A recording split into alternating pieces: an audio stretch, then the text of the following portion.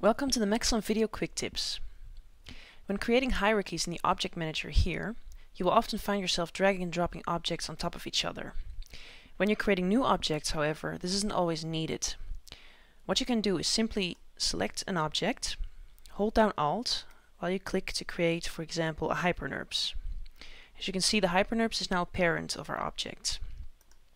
To make a new object a child, hold down Shift while you click to create another object. This object is now a child of the rubber duck.